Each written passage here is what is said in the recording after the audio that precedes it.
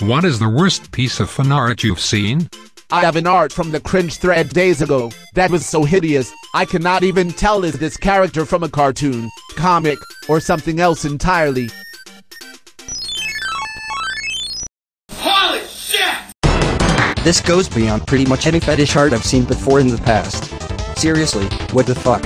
Sit. Awaken my masters! That's not even bad. It's just a really weird fetish.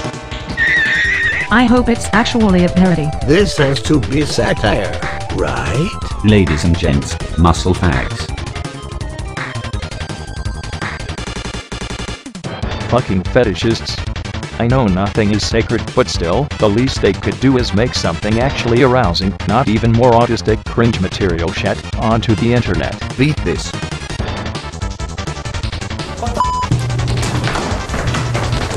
Helga, Meg, Pinocchio, DBZ, Rorschach.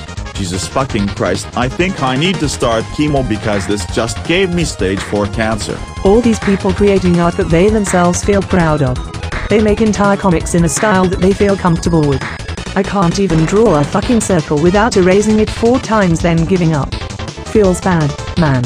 Yeah, we can talk shit about them all we want, but Christ, I wish I had their confidence and lack of shame. People think my art is bad? Well, fuck them. They don't deserve my Sonic/Final Fantasy crossover fanart anyway. That drawing isn't fanart, but this is.